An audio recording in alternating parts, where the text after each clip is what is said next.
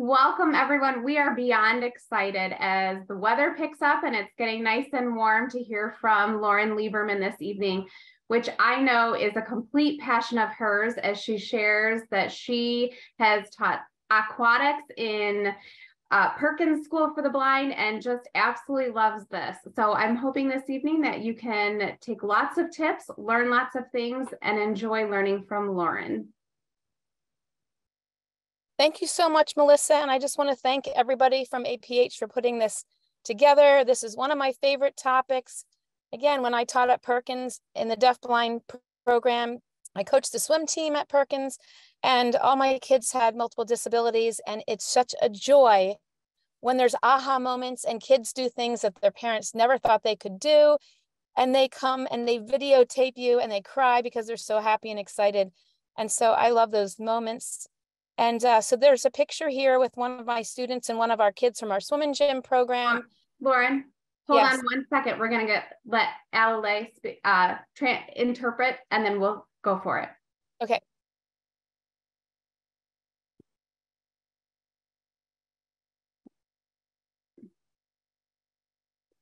Hold on. Okay, go ahead, Lauren. And this picture on the right is, we just had in the end of January, we had a Lavelle Fund for the Blind conference with families of kids with visual impairments and additional disabilities. I'll talk a little more about that, but that's from that conference. So I am a distinguished service professor at SUNY Brockport in adapted physical education, and I also co-direct the Institute on Movement Studies for Individuals with Visual Impairments. There's our website if you'd like to learn a little bit more about it. And in this presentation, I'm going to talk about the benefit of aquatics. We're going to talk about transfers, pre-teaching in the pool, positioning, foundational swim skills, game skills and group games, seizures, and I have lots of resources for you. So just a basic about transfers. I know a lot of you know about transfers. The top right is a Hoyer lift. The left part is, the left ramp is called a zero entry ramp, but you can also have one person at the shoulders and one person at the person's feet. You can do a side-by-side transfer when one person's on the right and one person's on the left under the arm and leg. And then we can also do what's called a pivot transfer. And I even have some kids who prefer to get out of their chair or out of their walker on their own. And I think that's really great for independence if that's what they prefer. Some pool tips, and this is just from my experience and from some of my research, and this is one of our students at our swim and gym program here. Swim diapers should be worn in the pool. Don't wear regular diapers in the pool. That's a no-no. The best therapeutic temperature is between 84 and 92 degrees. Anything cooler is too cold. For the best instruction, we need 1-to-1, maybe even 2-to-1 for kids with multiple disabilities.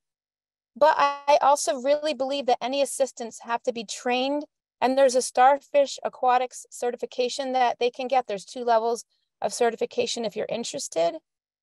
And assessment is the key. Little increments of improvement, whether it's breath control, floating, kicking, little increments of improvement are what we see in our kids. It's not usually leaps and bounds, although sometimes that happens too. So just a bit about pre-teaching, especially if a child's visually impaired or blind. We have to have pathways from the locker room. Like we have one of those waterproof rugs that the kids can use their cane or follow with a good contrast against the floor. So show the pathway from the locker room to the pool. Consistent places to leave the towel with a tactile marking is so important. A lot of this is kind of known if you've been teaching in the field for a while.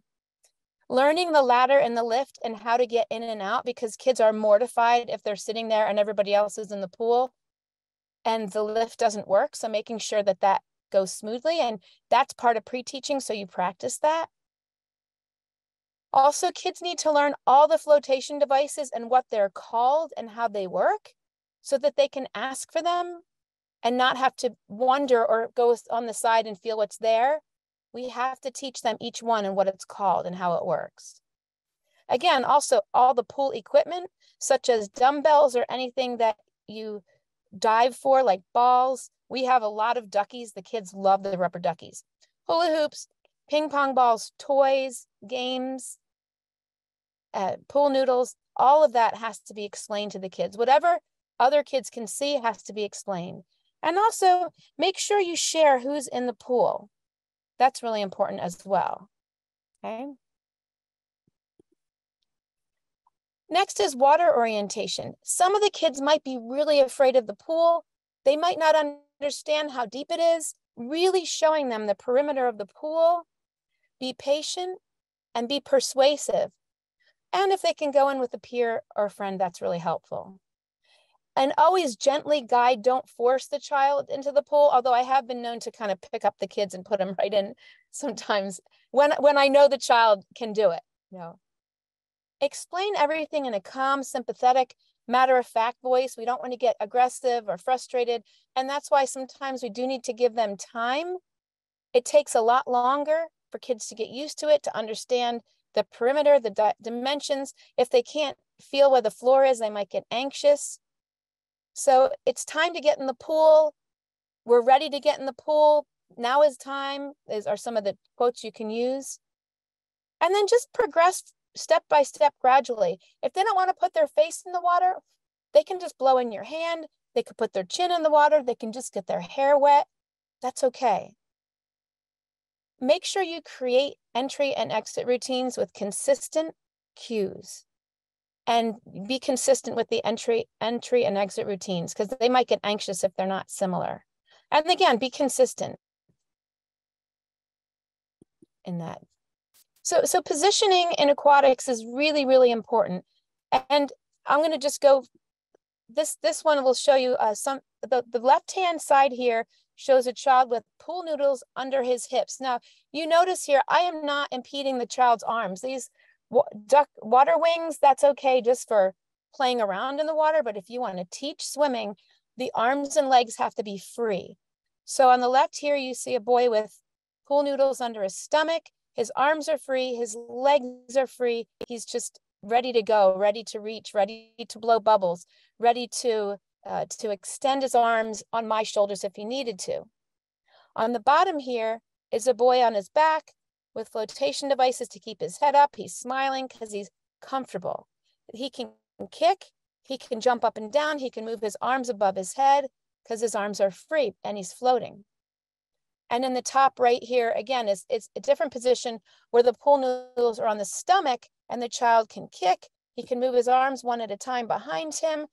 And again, you can do the same kind of thing with a kickboard if necessary. And so that's just kind of what this positioning slide is all about. But the other thing is they could rest their head or their chin on your shoulders, and they can put, again, that kickboard on their chest, laying on their back or laying on their front. I also encourage kids, especially kids that are just new to weight bearing, to hold onto the wall and do some jumps. That's always helpful as well. See how long they can stand, see how many jumps they can do, see if they can slide up and down the wall independently. They could even do some jumps and skips and slides along the wall if possible. And again, they can do these with or without a life jacket. It's okay to try it without a life jacket and put it back on. I think it's good to know if that's a possibility. Sometimes kids are surprised how easy it is when they take off the life jacket. And if I'm going too fast, please ask a question if there's any questions that come up. So for breathing, we have kids blow bubbles in the water. I have kids feel me blow onto their hand and I say, now you do it. We do it with ping pong balls, with bubbles, and then blow in their hand, and then practice blowing bubbles on top of the water, and eventually blowing bubbles in the water and then going under the water. Some kids, it benefits them to have a straw in some cases for blowing bubbles. And there's a lot of different ways to teach bubbles. These are just a few of the techniques that we use. So for floating, they can, again, lay on multiple noodles and then take one away at a time. They can hold on to the wall, one hand, 2 hands, maybe no hands, just going against the wall, laying on a kickboard. And this picture is a child holding the kickboard on her stomach, on her chest, and then kicking with her feet. And the further they hold a kickboard, the more it works on their buoyancy. The closer they hold the kickboard, the more it holds them up, and the less they're working on their buoyancy. So you kind of decide that and slowly work towards that extension if it's possible. Time the kids. Kids love to beat their score. I did it for 10 seconds. I floated on my back for 10 seconds. I kicked 5 times all by myself.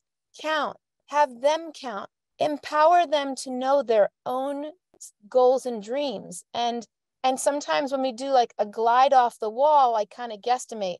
You glided on the water until you were under the flags, so that when they're in the pool later, they know how to measure their performance. If they have some vision, let them use goggles to locate objects on the floor, like rings, colorful objects. Maybe you have some of those diving rings. Anything like that is fun for kids to dive to under the water. So gliding on the water, under the water, and again, doing it with a flotation device is fine. We meet them where they are, and then we just go from there. So again, here's kicking where our Logan here is floating on his back. He's on his coach's chest, but she's also working with his arms, backwards, swimming backwards and kicking. It's beautiful. He didn't even know he could do it. So he's got what's called a water belt on, which is, it's like a life jacket, but it's really just like, some people call it a water jogger because people run in those belts. So again, kicking, holding onto a wall with support or with a life jacket or not, holding onto a kickboard, kicking a beach ball across the pool. And if you need it to be auditory, you can put some bells in it. Movement of a bicycle, like do bicycling. You can make waves with friends. The kids love making big waves. It's like, you're going to drown me. Make your waves bigger. Come on, tsunami. That's a fun one to do. And really, you can also work on cardiovascular endurance as well. And again, they can hold on to their coach or their teacher on their front. You're holding the child on their front with their head on your shoulder, or on their back with their head on your shoulder, or moving them out further and further from your body. Okay, so there's a lot of different ways to work on kicking. And again, kicking is a foundational swim skill, and it's also great for fitness as well. So seizures in the pool, we have to make sure that we're prepared for seizures. We need to know if children have seizures, what they look like, and what triggers them. We don't really want to play games like holding your breath as long as you can if a child has seizures. They could hyperventilate before underwater swimming, and that could cause a seizure. Also, excessive drinking of pool water can lead to hyperhydration or hyponatremia, which also can promote seizures. So trying to avoid triggers is important first off. But then if they do have a seizure in the pool, we have to stay calm. We should alert somebody immediately. Keep the child's face above the water. So I try to make sure I'm in the shallow end. If one of my students has a seizure, keep their head above water, turn my head away from them, put your arm around their chest, maintain an open airway, and prevent injury by providing support with a minimal amount of restraint. You don't want to get hurt, and you don't want them to get hurt. Get them on the deck on a mat as soon as possible. And again, stand low in the water behind the individual's head so you're not going to get banged in the head. Turn your face away from them. Okay. And again, place them in a supine position. Again, supporting them under the armpits and around the chest. And then just keep their face out of the water. You don't have to hold them up, just their face out of the water. Keep their airway clear and remove them out of the water as soon as it's safe to do so. Stay calm. The pool's actually a good place to have a seizure, honestly. And so one of the big things I wanted to share tonight, since we did just have this Lavelle conference, I wanted to share some of our resources with you. We have what's called tip sheets. We have an entire tip sheet on transfer, so it explains the different transfer techniques. We have a swim skills tip sheet on basic swim skills, kind of like what I was just talking about. And then one tip sheet on flotation devices, because there are so many amazing flotation devices out there today. And this picture is just me working with one of the kids trying to get him to blow some bubbles, and he's thinking about it. He's thinking about it. And then I just wanted to share, this is a brand new video that we just made at our conference. And if you go to campabilities.org and go to Lavelle resources, these are the tip sheets: flotation device tip sheet, positioning, and transfer tip sheet. And then this video is called Lavelle Fun for the Blind Aquatics video.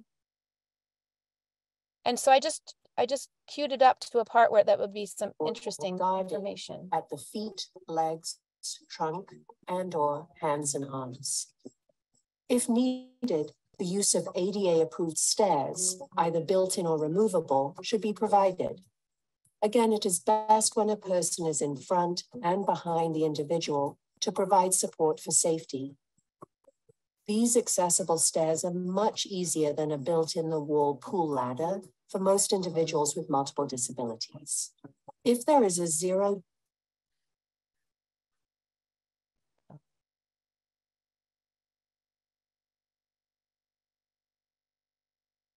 provide support for safety. These accessible stairs are much easier than a built-in-the-wall pool ladder for most individuals with multiple disabilities. If there is a zero depth or an in-water ramp or beach entry, we may provide support on either side or walk backwards with hands on the waist, with the swimmer walking forward with hands on our shoulders. If a handrail is provided, this would be the entry of choice for many. If your swimmer is not able to bear weight and ambulate on stairs or a ramp, you can use a water wheelchair or shower chair and support the person by holding the chair handles or walking backwards, bracing the chair. A pool chair lift is used for those swimmers who need additional support to enter and exit the pool.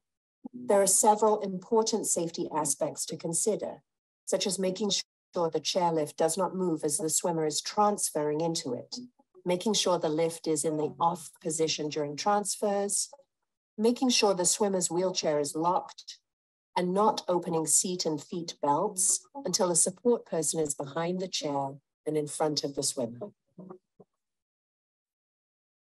Just gives you a little taste of this video and the pace of it and the examples. There's lots of really good examples. And then I'm going to show you this flotation devices tip sheet.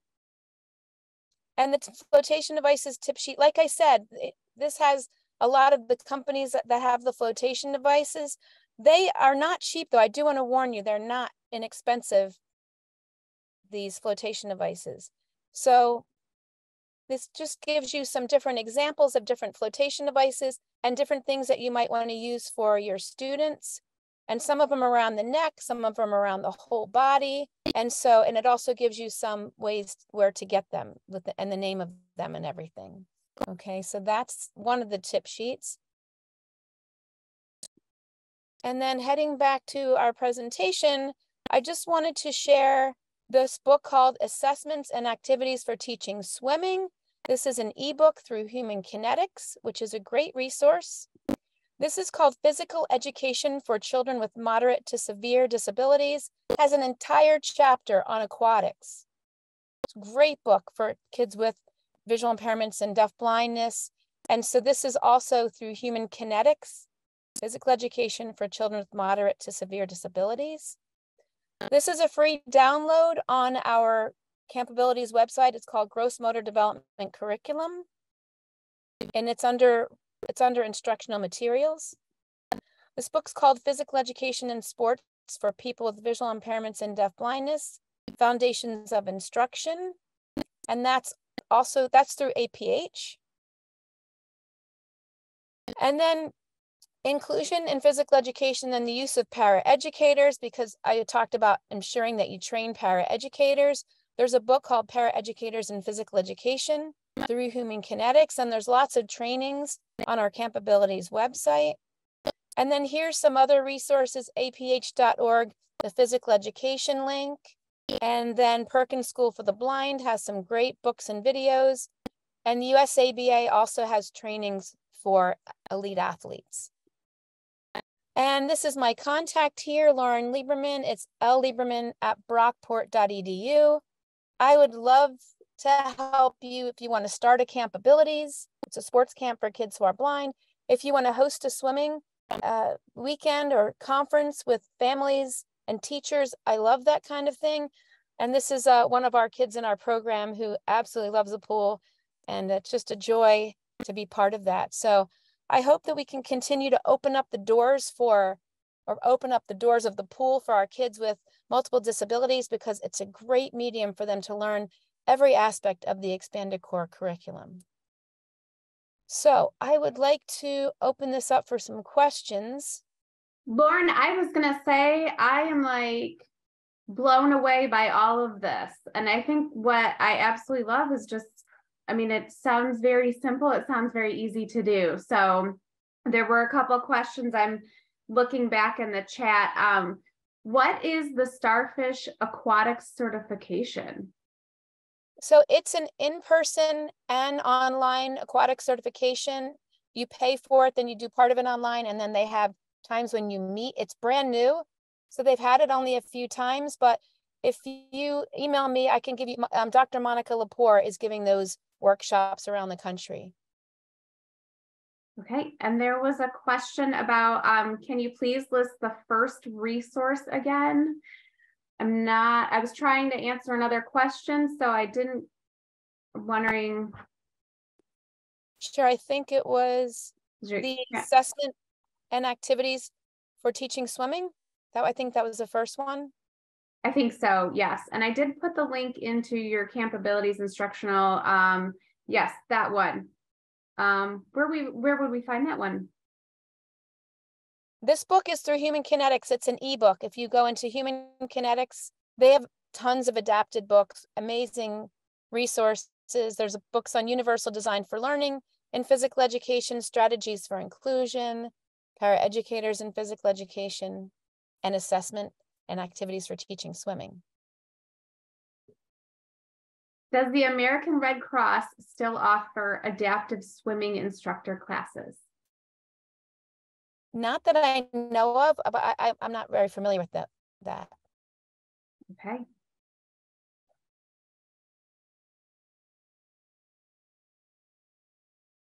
I don't know that there's any other questions at the moment.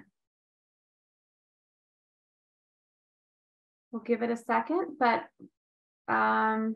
Lisa raised her hand. Yeah, Lisa, can you put your question in the chat?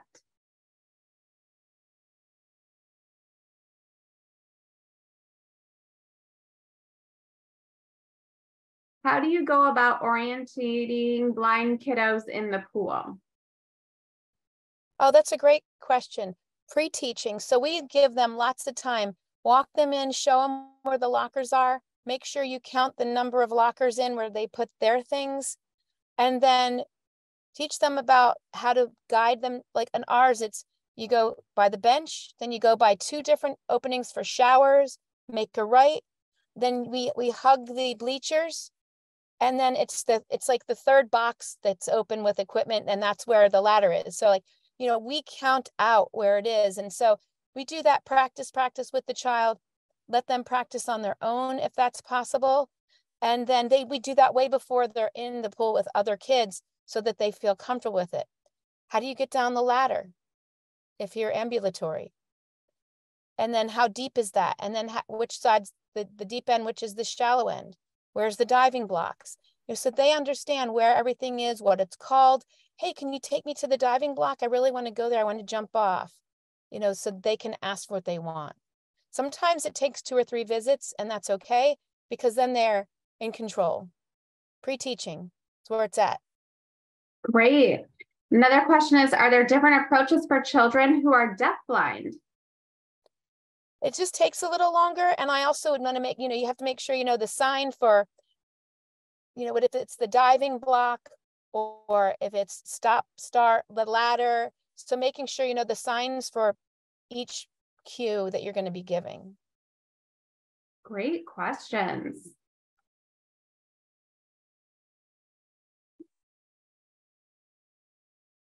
Most local swim instructors around where this person is have no idea what to do with their daughter who is blind and tell me that they are not comfortable teaching her. It sounds like I can refer them to these links, but what would you say to them?